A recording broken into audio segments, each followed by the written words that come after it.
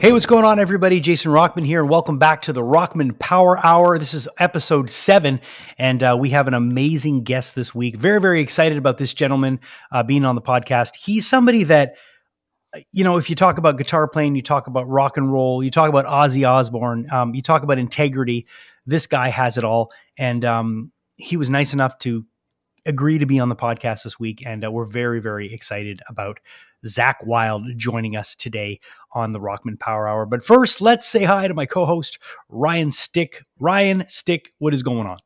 Oh, dude, I'm so excited to, well, I loved editing this interview, but I'm so excited for the people to hear this interview. Because you and him, Rob, you have a little bit of a history there. You met on Ozfest when you were, I don't know, in a band called Slaves on Dope, and were the first band to be signed to Ozzy and Sharon's label.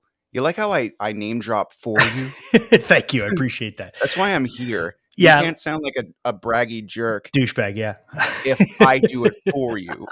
But it is quite amazing. And how many people can say that? Listen, you and 3 others. Yeah, I know. Exactly. Yeah. So I was lucky enough to spend a bit of time with Zakk on Ozfest 2000. But it was the first time really chatting with him one-on-one. We met briefly a couple of times on Ozfest, and we touch on that in the conversation. I actually walked by him once when he was partying pretty hard with the Pantera guys, but we touch on that in the interview.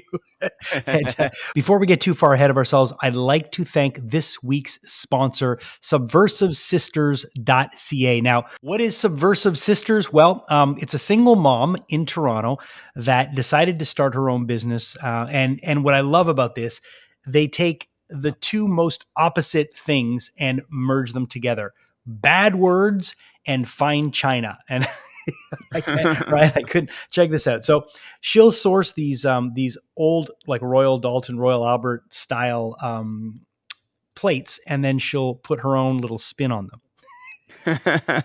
You see that? Fucker in charge. And then this one as well. So I bought a couple of these after finding her on Instagram, and I just thought her stuff was so original and so different. And this week she is our sponsor on the podcast. So if you use the code Rockman, you will get a 15% discount on any of the stuff that you order from SubversiveSisters.ca. And like I said, these would make very, very rad Christmas gifts for the unique gift receiver in your on your list, because these definitely aren't for everyone. But what's great about them, Ryan, is you take a double look. You know, like you look at them and you're like, oh, that's a nice little thing. Wait a minute. So she's got all kinds of great stuff on her website. And again, if you use the code Rockman, you will get 15% off everything you order. So again, thanks to SubversiveSisters.ca for sponsoring this week's episode of the Rockman Power Hour. I think awesome. I definitely see some of this stuff in your future. That's for sure. Because I think I am a fan of profanity. Right? That's one of the beautiful things about being able to do this is, you know, 5 nights a week on show, I've got to make sure by hell or high water that I don't drop a fucking F-bomb. And it is the hardest thing ever. Can you imagine? I see you broadcast, and there's like a little vein in the side of your head constantly beating, as if there's some sort of Mr. Miyagi type of sensei in your head at all times, saying no, Daniel, son, no. and if anybody knows me, you know me. And how, I mean, can you imagine imagine this: spend 25 hours with me, Ryan, without me swearing. Impossible. Dude, I debate carrying around a swear jar when we hang out, especially when you're in traffic. Like, it'd be awesome. You would be a very rich man. Anyways, this week's episode, we have Zakk Wylde. Zakk Wylde is the absolute legend behind so many great songs with Ozzy Osbourne. He's forged a 20-plus year career with his own band, Black Label Society. He's got a brand new album coming out, and we're very, very excited to welcome him on the podcast. You gave me some stuff to ask him and to refer to. So we touch on that in the interview. So without any further ado, let's go to this week's guest, Zakk Wylde.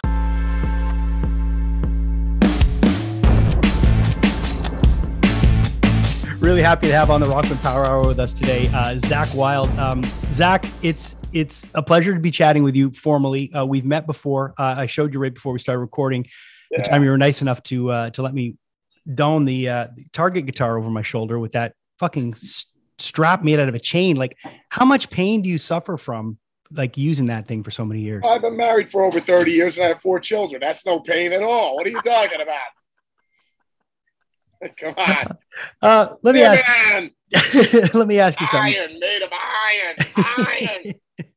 Let me ask you, and seriously, I mean, I got to ask you, how good does it feel to be back out on the road? Because I know that's kind of where you like to be. I mean, it's so funny because everybody says that, oh man, you must be excited to be. I was just like, when I was home, first show we did when we went back to the rave was 22 months when the world shut down. In Milwaukee, we were rolling with the Milwaukee chapter, did that show, and then we were like, we'll probably be home for like 2 weeks, a month, and then we'll be back at it, Yeah. And then 22 months later, we're on the same stage, so it was almost 2 years, to the day that we ended up, was our last show, and we played at the rave in Milwaukee again. But when I was home, because I'm always, whether it's with Black Label, rolling with the boss, with Ozzy, rolling with the fellas in Generation X, Experience Hendrix, Zach Sabbath. I mean, I'm home for like 10 days, and then we're rolling out with something else, whether right. it's Zach, Ozzy, whatever. So, so I always cherish those couple days I'm home. I love, waking up in the morning, having Golden Force in the morning with my wife, watching the sun come up and everything, so, and then spending time with my family, walking the dogs or whatever. So I was fortunate enough to have almost 2 years of being home, right. what I mean? Yeah. So I could spend time with the family. But I mean, I love both though, I know some guys are just like, I can't wait to go home, once they get out on the road. They're like, I miss home or where to me, I was always just like, that's the reason why we have pictures of Jimmy Page up on the wall. And then, in your bedroom when you're 15 years old, it's just because that's what you want to do with your life. So when I'm out on the road, I thank the good Lord every day for me being able to do what I love. And with the people I love being around. So, and then, and when I get home, I'm home. So, but, no, it's great being back at it again. But, during the whole COVID time when we were all at home, I cherished every moment of it. Yeah. And I think for you, probably the reason why you're able to roll with it is because you got a good balanced life. Like you're happy. And a lot of people aren't, when they're not on the road, they're not happy at all, and they're maybe running from something. That's the secret to life anyways. You know what I mean?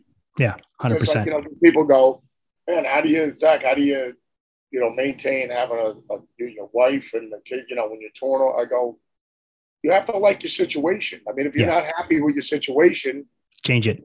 Then you should get out of that situation. Yeah. In anything, you know what I mean? It just, it really is the truth, So I mean, if we're just being around people that are, scumbags. I mean, what are you around them for? I mean, like, what am I doing hanging out with this party? It's just like, I mean, like, life's short, man. You know what I mean?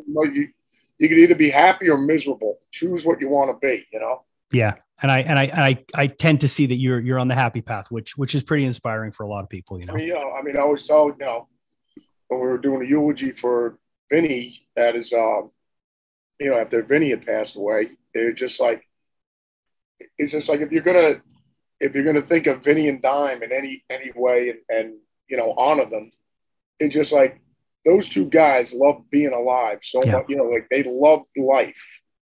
Like, put it this way, there wouldn't be. Instead of being like 10 minutes, 5 minutes, not 1 minute, not 1 second being miserable, it would be like if something, bummer happened, it would be like, wow, this really sucks. It'd be like, well, what are we going to do?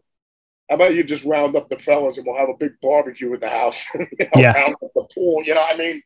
So it was like, you could either be miserable or happy. I mean, just decide what you don't need a therapist for that. I mean, it's real simple. It's funny. I'll never forget my introduction to you was backstage at Ozfest on 2000, and you're talking about Vinny and Dime. I'm walking by a trailer, and all of a sudden, a chair just comes flying out the window, and I look over. I'm like, "Holy shit!" And people are like, "Yeah, they're just partying in there. Don't worry about it." Just another day at the office. Just another day at the office. So I've had a chance to sit with Doom Crew Inc. And man, what I admire about you is you always deliver solid records. And what I didn't know is the way you write. I thought you guys all got into a room together, but you write everything and then everybody else comes in. Is that a new system, or is that what you just did for this record? It's almost kind of like, with Neil Young and Crazy Horse, you know what I mean? Right. So, it's just, because when I'm writing, I mean, I just always, that's always the fun of it. You know what I mean? Like, Salvador Dali, you give him a blank piece of paper and you give him 64 crayons and you let him have at it. You know what I mean? So, I mean, that's the whole joy of it, is coming up with stuff. And then, once you get a rip that you're happy with, and then it just takes a life of its own on and everything like that. And then, then obviously coming up with a melody and then writing lyrics, so I mean, just putting the whole thing together, I mean, it's just like building the foundation of the house. You design how the house you want it to be, and then you start putting the wood frames up, and then we start putting it all together, and then things starts coming to life, and then you put the furniture on the inside, then you paint it, and you do, I mean, so it's just, no, I mean, it's just no different than when you were 15 years old, putting up your Led Zeppelin and Black Sabbath posters and everything like that. You know what your room, how you want your room to look. Yeah. You know what I mean? Yeah, and it's nothing worse than when you have to take them all down because you get the new one, and then you got to do that spacing perfectly, and your mom gets mad because there's in there somewhere. Pinholes all over the wall. What are we going to do? Some great picture of Randy Rhoads or something. We got to cram it in there somewhere, But no, I mean, that's the whole fun of it, is creating. So. But yeah, I mean, with the new album, I recorded all the guitar parts, double the guitars to a click. I mean, the way we always do it. So this way, when Jeff and JD came out to the Vatican, that Jeff would just listen to the song and go, "All right, Zakk, when are we all coming in?" I go, "We'll come in right over here, on this part here, and then we'll go to this part and this part, and blah blah blah blah blah." And then Jeff would just listen to it, play air drums a couple times, and go, "All right, let me go in there and track it." Next thing, Jeff would take like 2-3 stabs at it, and he'd be done, and that's it. I mean, back in the old days, with Oz, No More Tears or Miracle Man and all that stuff. I mean, we'd be jamming these riffs and just sucking the life out of all these songs. You know what I mean? Because it's just like, when you're around a group of great musicians, it's just, it's just like, when a guy gets traded from one football team to another, a wide receiver, Jerry Rice gets traded from the 49ers, and now he's playing with Tom Brady. He's with he's with Tampa Bay or the Patriots. He can get there in the middle of the season, and Tom will go, "Bro, I need you to run this route." He's like, "No problem, I'll be there." Great musicians can all just roll with each other. It's like, "Zakk, what key is this thing?" And F sharp or whatever. All right, cool. Whatever. You play. Right. So the whole thing is, just Jeff must have tracked 30 songs in a week. Wow. So, and you never know, the guys will come out there. I'll write, because my wife was just like, "Well, you guys are going to start working on a new record." I'm like, "All right, well, when are the fellas coming out?" She's like, "Well, you got about a month before the guys come out to the Vatican." I said, "All right, well, that means I got a month to write a record." So, you just start writing, and then, when the guys come out, the guys are out for a week. In the morning, you could hear Free Falling on the radio, and then just go, "Man, it'd be great to have something with just as simple as with 3 chords or whatever," and then you end up knocking on heaven's door or something. You know what I mean? Yeah. But the spark was you hearing, Tom Petty, Free Falling, and then you end up, it just inspires you, and you start writing, and then, like, if you would have never told me that, I would have never got that you got it from that song. You know what I mean? Right. So that was the spark and lit the fire. So. I mean, that's a great thing about writing. Speaking of influence, I'm from Montreal, obviously the home of one of the greatest guitar players ever, and one that's often left out of conversation. Frank Marino. Frank Marino. How important was Frank to you?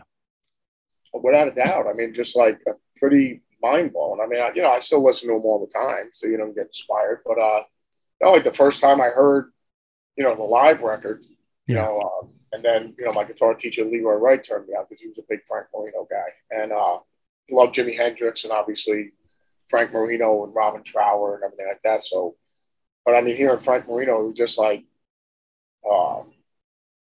because everyone always takes, pentatonic scales, that it's just like, it's just a simple scale and this and that and yada, yada, yada. But I mean, the way Frank plays them, it's just the Formula One version. Yeah. Race car of a pentatonic scale, just the possibilities and how musical he is and everything like that. So And then, now I remember when I was hearing the Power of Rock and Roll, and then the Juggernaut album, and obviously all the other, going back and hearing all the other records. But I think it's his technique and his musicality is just amazing. You know what I mean? So, that's how he's inspired me. But I still, I still listen to him. I was just listening to him yesterday. You know what I mean? So it was just, no, he's amazing. It's funny. I got to see him play probably about 11 years ago in Montreal. And I couldn't believe his dexterity still, like just everything. He's just a beast. He's a totally, beast. It's all there. I mean, but it's musical. He's speaking. You know, yes, I mean, it's not that he's just playing exactly, fast and it doesn't say anything. So yeah, without a doubt. We were talking about. We touched a little bit about on No More Tears, and obviously the 30th anniversary this year for that record. Everyone's been talking about the reissue. What did you think when they unearthed that version of Hellraiser with Lemmy?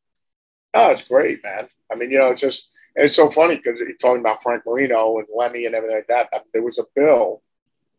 Motorhead, I think, was headlining it. Then it was Ozzy, and then Frank Marino was on that bill with Randy Rhoads. So it was Randy Rhoads and Frank Marino on the same bill. So that's pretty mind blowing. But I mean, Ozzy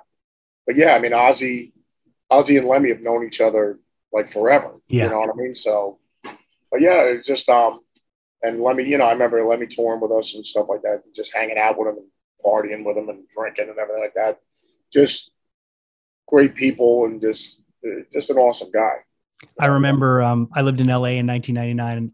At the time, our manager managed Motorhead, and I remember him giving me the keys to Lemmy's apartment and sending me over there to water his plants and get his UPS packages. Yeah. And when I walked in there for the first time, let me just say, I mean, it was an another guy that never spent a second of his life being miserable. You know what I mean? No. He was just like, I'm going to live my life the way I like living, and that's it. And if you don't like it, then you can leave. You know what I mean? Not a lot of people talk about it anymore, but you were obviously in the movie Rockstar. And tell me a bit about the squeal in Rockstar, because there's a point in there when they're trying to get that squeal, which is your signature squeal. Tell me a bit about that. The pinch harmonics, the Billy Gibbons. Yeah. So, it's just pretty funny, man. You know what I mean? They were like, Zakk, what is those things called? I go, like, pinch harmonics. He goes, what are they, squeals? Whatever. I go, yeah, call them squeals, whatever you want to call them. You know what I mean? But so that was pretty funny. But that was a great time making that movie, though. We had Jennifer Aniston, Mark Wahlberg, Steve Herrick. I mean, everybody involved in the movie. Dominic West and everybody, all great people. It's pretty crazy when you look back and think of all the stuff that you've accomplished, man. It's you've had a fun ride. I tell the wife that all the time. I said, now can I get a, but it's not helping with the foot massages and the shoulder rubs. It's not helping at all. So, yeah. Lastly, I just wanted, I know I'm a massive coffee fan. And also a good friend of mine, John Fenton, swears by your coffee, but the Valhalla Java. He always tells me about it. So I finally picked up some about a year ago, and I really liked it. Now, how involved are you in this coffee? Oh yeah, with Father John. But no, it's just Blasco was friends with the gang over at Death Wish Coffee. Right. And, then we talked about partnering up and stuff like that, because, here's me and you drinking coffee all the time. So it's just like, I said, well, send me like a dark roast that has like 2 shots of espresso in it. You know what I mean? Just like kind of like bitter, but, but just tastes great. Right. So, I mean, because I don't put anything in my coffee. I just drink it black, you know what I mean? Just straight up. Because otherwise, you start putting stuff in it, you're losing the flavor of the coffee. So, for me anyway. So it just, but no, they sent me a couple different batches and stuff like that until I got the one. I was like, man, whatever one this one is, this is the one, you know what I mean? So, I mean, that's how we just, got it down to the one that is called, the Odin Force. Yeah. But yeah, the gang over, I just saw the gang over there just recently when we did one of the shows, when we were in town, but on the East Coast. Yeah, they're great people, and then it's great rolling with them, man. So you're still enjoying it? Oh yeah, without a doubt, drink it every day, man. Coffee and water, bro. Listen, man. I know you got other people to talk to today, but I just wanted to thank you again for taking the time. I'm continued success, and I'm really, really looking forward to people's reaction to this record. Like I said, I've gotten to sit with it for about a month now, but right before today, I really got to sit and listen to it, give it a real good listen, and there's some great stuff on there, man. So, I appreciate it, my brother. And Thanks, man. Thanks for taking the time, man. All right, my brother. Great talking to you again. You too. I'll talk to you in a bit, man. Be safe Cheers, out there on the brother. road. All right. You All the got it, best, man. brother. Take care, brother. How about that? Dude, that was amazing. Zakk comes off to me as kind of like a big personality, a big man. Is he tall? He's massive, dude. Okay, because Kevin is tall too. Yeah, and he towers and over you're Kevin. and you're not. So fuck you, Ryan. I was rewatching the movie hey, Ryan, Rockstar. fuck you, man. I was rewatching I'm the movie 5'10", Rockstar. bro. In a half. I know. No, I'm not. I'm 5'9"-ish. I was rewatching the movie Rockstar with Mark Wahlberg, and when he joins the band, they're all having this band photo shoot, and they're like, "All right, everyone, you're about to play the stadium, everyone." And Zakk's in the corner doing his thing, like, And Mark Wahlberg looks as tall as he is, and I just looked at the screen. It's at 2 a.m., and I'm like, "Bullshit!" There's no way. How many Apple boxes does he have to be on Wild's level? Quite literally. Yeah. Zakk's a big man. He's a big dude. He's a big presence. But he's a gentle giant. And that's the thing about him. You think, you see this big hulking man come out and play this Target guitar and, and like we touch on, the strap, I don't think he uses it much, but back then, man, his strap was like literally a big metal chain. And the idea of this guy being just such a sweetheart, and he's a family man. He's super into his wife. He talks about his wife all the time, and he's super loyal to his wife. It's just nice to see that, just because he's this big metal god, literally Viking looking dude, it doesn't take away the sweetness that he has, and he's a very sweet guy, very nice guy. I really appreciate you asking him about Rockstar on my behalf with the guitar squeal and everything like that. Hey, he cracked a smile, but I don't think he gets that one very often, because I think a lot of people, it's unfortunately that movie doesn't get the attention and the credibility that it deserves, and I'm fully the full reason behind that is the massively horrible poster art for that movie. That is why. I mean, that is not the poster art. The Blu-ray box, whatever you want to call it, the cover art for that movie is so not representative of what that film is. I know. And when you look at the musical quality of a fake band like Steel Dragon, like That Thing You Do had amazing music in it too. And even though the wonders only exist in that movie, it really makes you feel like Steel Dragon existed. And at many a house party or a camping trip or whatever, I listen to We All Die Young a lot. Yeah. It's an amazing tune, an amazing moment when he joins the band and all that. And it's I'm really glad. I don't think I've ever heard Zakk Wylde in an interview talk about Rockstar like that. So that was awesome. No, he was pretty. You could tell he was a little sidelined by it, but he was he was cool about it. He was cool about it, and of course, Frank Marino. National treasure. Another one of these guys that just kind of flies under the radar. But he's influential to so many people, and he's right from here. Right from our own backyard here in Montreal. So it's nice to see Zakk kind of gush over Frank Marino the way he does, because man, Frank's a legend. Frank's a legend, but he was also extremely humble. Like he's a family friend, and my mom and him were friends when they were teenagers, and my dad was a friend and also worked for a Mahogany Rush in his 20s. So my mom and dad kind of met through that circle. Your mom and Frank never No, he was a little brother to her. Are you sure? Absolutely. I think your mom might have, we're going to get your mom on the podcast. We're going to be like, Ruth, we want the truth. Did anything ever happen with you and Frank? That sounds like lyrics, first of all. Second of all. But no, it's really amazing that just kidding. I know, but I met Frank when I was just all the shit that you've put me through with my mom. Okay, I deserve you deserve. Your mom is super fucking hot. First of all, let's just get that on the table. You have been so creepy about my mom ever since I met your mom when I was dressed in a Batman costume delivering Christmas presents to your children. That is a true story and not a Mad Lib. I swear to God. Second of all. No, honestly, but getting back on track, the Frank Marino thing, I met him when I was a little kid, and I was amazed by him. Not because he was an amazing guitar player, because at this point he had been retired, and we were just visiting him like a family friend.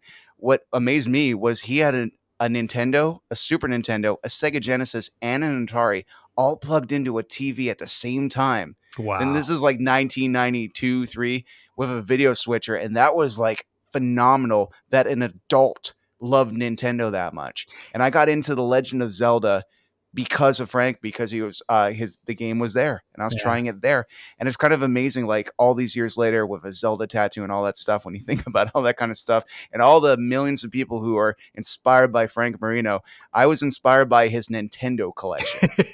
Well, listen. And the other thing too about him is like, he's a real gearhead, right? He's a gearhead. He's an innovator. He's one of these guys that will fuck around with amps and pedals and all this kind of stuff. So it doesn't surprise me that he came up with something like that. It's, let me make this more. But he's someone we should really try to get on the podcast if we can, because I'm sure he would have a hell of a lot of great stories.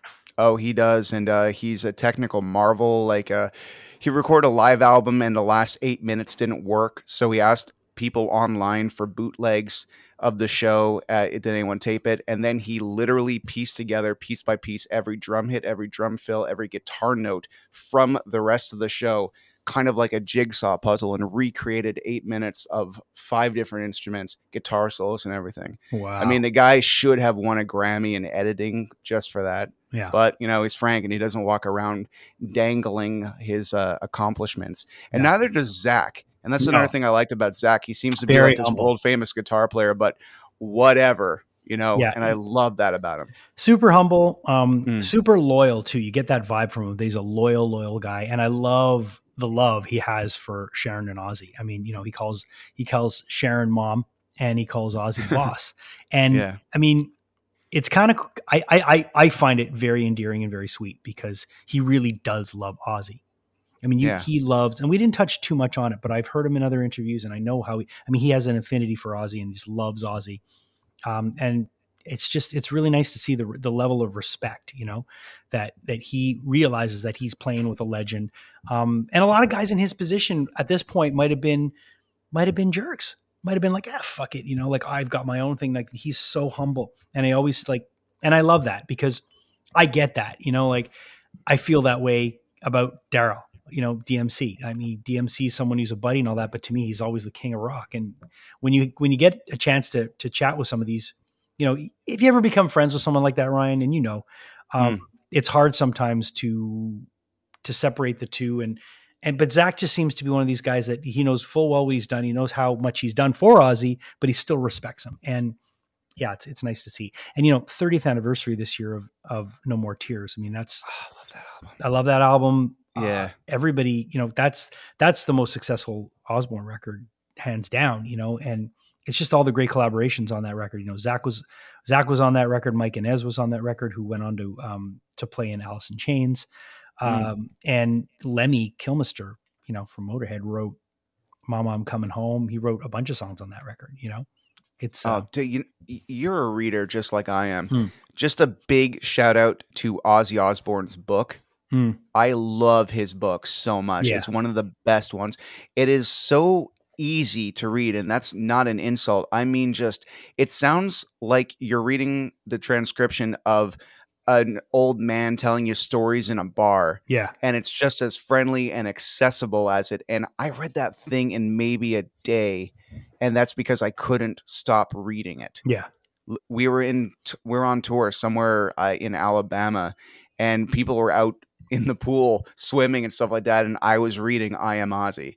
And it's just, I don't know, it's amazing. Everybody out there, if you like reading and you want to hear about a young Zakk Wylde joining the band and all that kind of stuff, definitely check out I Am Ozzy. It's a great read. And he had Ozzy, as you know, he has so much respect for Zakk too. And of course. And it's funny because Zakk's left the band a couple of times, and I remember when we were on Ozfest, he wasn't in Ozzy's band; it was Joe Holmes that was playing.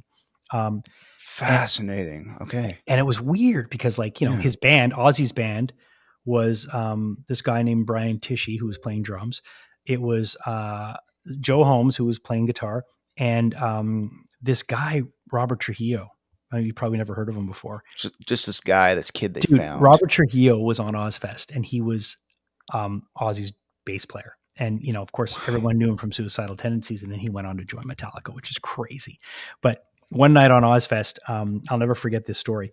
We were on the road, we decided that we were going to take an RV. We were not going to take a bus on Ozfest, even though we were Ozzy and Sharon's band and we were the first band on the label. We were like, no, we're not going to take a bus because it's going to look douchey. So we want to be humble. We're going to take an RV. And everyone, we were the only RV on that entire tour. Some people were on 2 buses. We were in an RV because we wanted to keep it Canadian.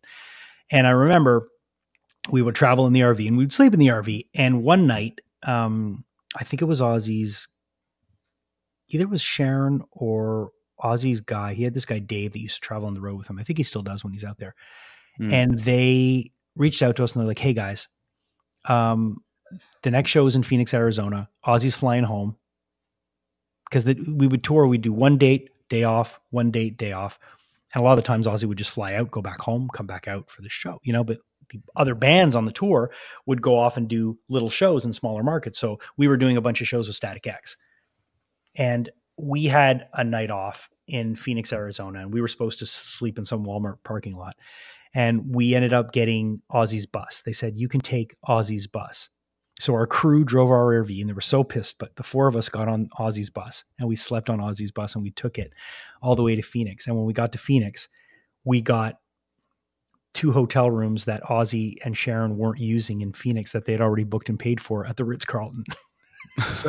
So we were in a convoy. Our bus was in a convoy. It was the Ozzy bus and Ozzy's band's bus. So it was Brian Tichy, Joe Holmes, and Robert Trujillo. So we were all convoying together. So when we got to the hotel, the next day or whenever, we all got off the bus, we went to our hotel. And that day we had a night off, and I'll never forget, Robert and Joe took us out to dinner and paid for us. And we all went out to dinner with them. And it was so nice. And Robert at the time had played on Jerry Cantrell's solo album, Degradation Trip. And Jerry from Alice in Chains. And in the band, it was Robert Trujillo, Jerry, who played guitar. This is a studio band, and Mike Borden from Faith No More. So I was geeking out at dinner about this record, and Robert said, he's like, this album's coming out. And I remember because when we were recording our album in LA before Ozfest, Jerry Cantrell had just finished recording in Studio B. And he had locked out the studio for 4 months. And it was back when he was doing a lot of drugs. Like, he's since very sober and very clean. But back then he was in the throes of addiction. And they said that at the time, there was so much drugs that were smoked in that studio. And I'm not talking marijuana, like heavy shit, that they had to repaint the studio. That's how bad it was. And it had to be professionally clean. But anyways, I was dying to hear what this record was like. And Robert, I remember, gave me a burned CD to listen to. And he said, listen to it tonight and give it back to me. You shouldn't even hear this. And I got to hear the album like a year before it came out, and it was great. So just little things like back before the old accessible internet piracy days. Huh? Hey, our album came out in 2000. That was the summer. They call it the summer of Napster, because that was the year that Napster came out. Everyone was file swapping. People were showing up at our shows with burned CDRs and going, could you sign your CD? I'm like, this isn't our CD. No, it's your album. We burned it off Napster. I was like, okay, and signed it. Didn't think anything of it. And there's Lars Ulrich fighting for the artist's rights and everyone calling him a douchebag, but he was right. Lars was right. Lars was right. It's kind of funny. I mean, it really made Metallica look greedy for the rest of their career in a sense, but he was right, because when you think about how many thousands of dollars goes into even the production of it. Those guys, a loss, No, he was absolutely right. And the music industry should have gotten behind him, but instead everyone was kind of like laughing at him. And well, anyways, the rest is history, as we know, because music's been so devalued. It's disgusting. But that's the part that bothers me, because I used to, and what's funny about this particular episode, it's that, musicians, when I was growing up, like when we got into music hard. I remember being 13 and going to stay at my friend's house for a few days, and his family was much more musically inclined than mine was. Like, there was posters on the wall everywhere. There was always albums being played, and rock stars were treated as such of the giants that the rest of the world really thought they were before music got devalued, like we're talking about. And I just remember, I'll never forget, like, just when you discover bands and they seem larger than life. And Ozzy, before the reality show, just seemed like so larger than life, and the Prince of Darkness, and guys like Zakk Wylde were these untouchable beings, like, you know, like hanging out with Odin and the other gods up on a cloud. Yeah. And it's funny being on the other end of it now, where, you know, you grow up, you work in enough things, you be backstage enough, and you're like, ah, they're just dudes. Just a dude. Yeah. No one's on coke anymore. It's pretty good. You know? It's so true. Everyone's so clean now. But yeah, man, it's crazy when, and it's funny whenever I talk to anyone from those days, it always brings me back, you know, and we've got a couple more of those people coming on in the next couple of weeks, people that I've had some brief dealings with in my music career and over the years. And it's fun to see where these people are at and see them 20 something years later. And to just be able to have conversations reflecting on some of those things, because they're all events that marked all of us, you know. And you know, being on a tour like Ozfest it's a big one. But you know, you talk to a guy like Zakk. I mean, to him, it's just like, what, I've done like 12 Ozfest probably in his mind. I don't remember what year it was. They all fall into each other, and and I think back then was when he was drinking, because he's been sober for a while now. He's sobered up quite a bit, but he's got his love for coffee. He's got his love for his wife. He's got his love for the Black Label Society folks. I mean, he's got a whole crew there. I mean, people love BLS. It's just it's like a community. You know, it's really cool what he's built. You know who really likes Black Label Society? Greg Capullo, the super, one of the biggest comic book artists in the world. Yeah, of course. He was Todd McFarlane's ghost drawer, essentially. Like, Todd drew the first 9 issues of Spawn, and then Greg would draw the next 80. And that Korn album by McFarlane Art, that's actually Greg's drawing. Really, so Greg loves heavy metal. I consider him like the heavy metal artist, and it's amazing the reach that Zakk has, and the people that have been influenced by him and love his music, and from all walks of life, not just musicians. You know, maybe he has a rad Nintendo collection, and some kid would like that. You know, well, you never know. Anyways, it was a real treat to have him on. So thanks again for helping out with that, and I'm looking forward to a lot of the stuff that's coming up. But before we go, I want to thank again this week's sponsor of the Rockman Power Hour, and that, of course, is subversivesisters.ca. If you're looking for fine china that has a lot of fucking bad words on it, they're the folks for you. Check it out. They'll source old pieces of china, and then they'll put these great sayings on them, and they make great statement pieces in your collection. They also have teacups. They've got all kinds of great stuff, and it's run by a single mom who just wanted to start a sideline business, and it's actually taken off for her. Check it out. Live, laugh, fuck off. So, you know, Ryan, you put one of these up in your china cabinet or on your mantelpiece when you're in your house, and someone walks by and goes, "Oh, that's really nice." And then they read it. It just makes you double take. So I love stuff like that. So this is really rad. And if you use the code Rockman, you will get 15% off everything you order on their site. And you know, now that we're getting close to Christmas time, great ideas for Christmas gifts, and run by a really, really great lady. So check out subversivesisters.ca. Thank them again for sponsoring this week's Rockman Power Hour. Ryan, we got a lot of stuff coming up, man, before the end of the year. We got some heavy hitters on the way. We do. We have more interviews than just John Taylor, so make sure you check them out, because John Taylor's interview is doing gangbusters. It's crazy. Taylor, dude. Come on. I know. If you haven't heard the podcast yet, or if this is your first episode, please make sure that you like our page, like us on our socials. You can find us on Facebook at the Rockman Power Hour. You can find us on all streaming platforms, so make sure you subscribe so you'll never miss an episode. Same thing if you're watching us on YouTube, and why wouldn't you watch us, right, Ryan? We're just so goddamn handsome. All you got to do is like the page and subscribe and hit the bell, and you'll be alerted every time a new episode is launched, and we usually launch them every Friday. This week was an exception. We had 2 episodes coming this week, and we might have that happen again. I mean, you know, there's so many people that want to chat. You can't say no, so you got to fit them in. So we're happy to do it. And it's a podcast, so there's no rules, right? We can do whatever the fuck we want. There are no rules. Thanks for hanging out again this week, man. It's been a lot of fun. And I want to thank again my co-host Ryan Stick, of course. I want to thank our producer Julia Kajerski, and I want to thank our sponsor subversivesisters.ca, and everyone else for participating and hanging out with us. We will see you again next week on the Rockman Power Hour.